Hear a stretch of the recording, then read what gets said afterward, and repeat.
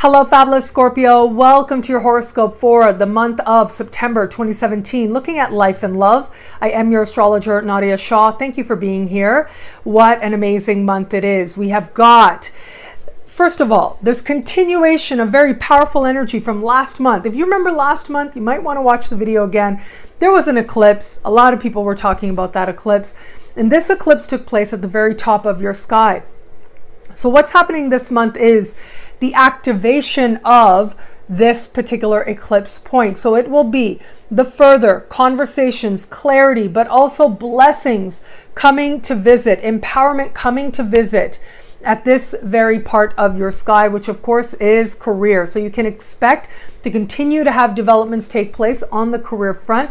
What happens at the eclipse tends to take some time to flush out. So this is one of the very important flushing out moments happening this month. So you can expect interviews and auditions to go exceptionally well. You can expect to hear back and hear further about what seemed to be just the very beginning of an opportunity taking place last month. You can expect further developments and clarity of your life purpose. So very powerful time. Fully embrace it and allow those blessings to continue to come in. Elsewhere in the zodiac this week, we do have two very powerful things taking place. So one of the very powerful things taking place is a full moon in the early part of the month.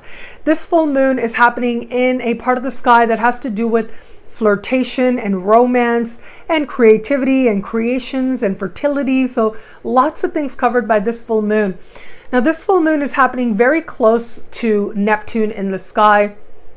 It can feel very miraculous, okay? So that's part of how this energy can be realized. So stay open to it. If you have wanted to have a child, if you have thought about having a child, just know your fertility will be very high around this time.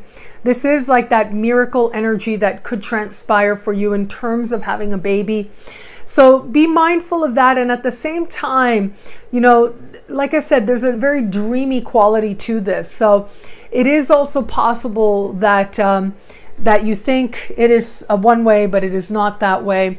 So there's an importance of bringing in some more grounded energy to this. But having said that, it is a very, very hopeful and miraculous energy that we are welcoming here. And at the same time, of course, this part of the sky has to do with love, right? Romance. And there's nothing like romance to make us feel swept off our feet and living in a dream. And it may very well feel that way. You can absolutely embrace it. But remember that dream energy is very high.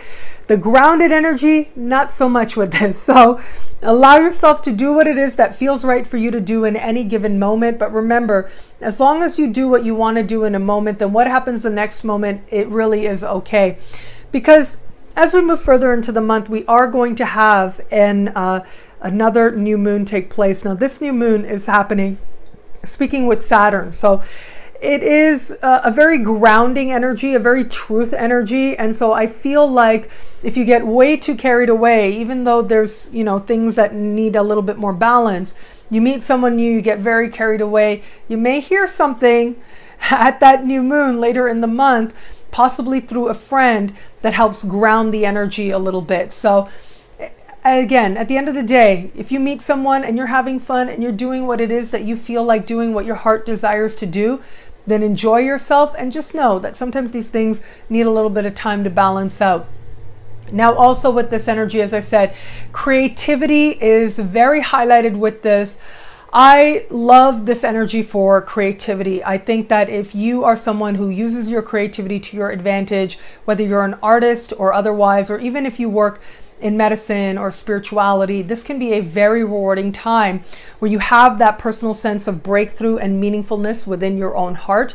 But especially if you are working in a creative field, this energy can have you feeling very plugged into source and creating things that you feel very, very good about.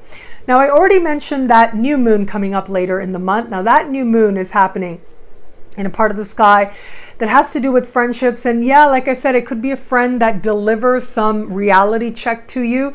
So at the end of the day, remember, their reality check is their reality. So you have to decide how much value you're going to give to someone's reality as they choose to share it with you.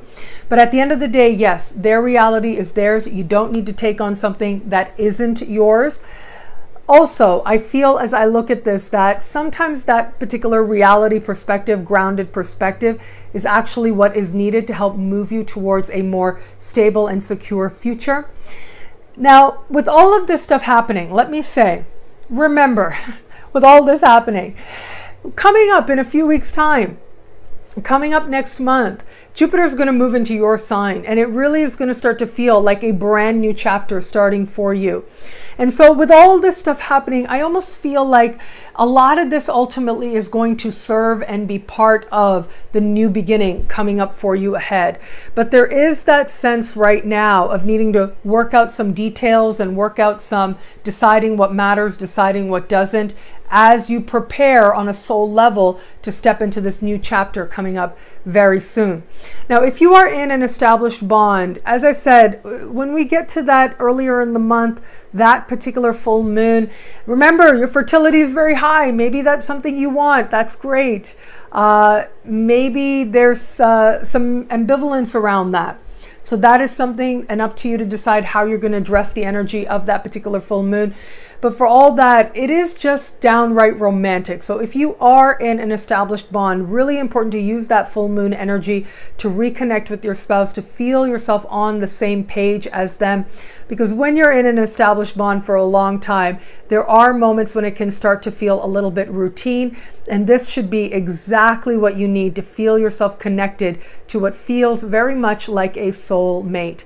What I love about this month for you is that very clearing I mentioned, is that you are preparing for bigger, for better, for bolder. And you know it on some level of your soul. There might be little stuff that starts to get your attention a little bit. There might be some messages coming through, some friends with certain opinions, but at the end of the day, it doesn't matter. What matters is your truth, and you are gearing up to step into a truth that you can celebrate. Well, thank you so much for watching. I'm so grateful for it. You can get a video just like this every week, and also Jupiter special horoscopes right now and other special horoscopes by logging on to astrofabulous.com or nadiyashah.com. Sign up to be one of my superstars who get instant, exclusive, expanded horoscopes every week and beyond. Thank you so much for watching. It'll be a great month. Enjoy.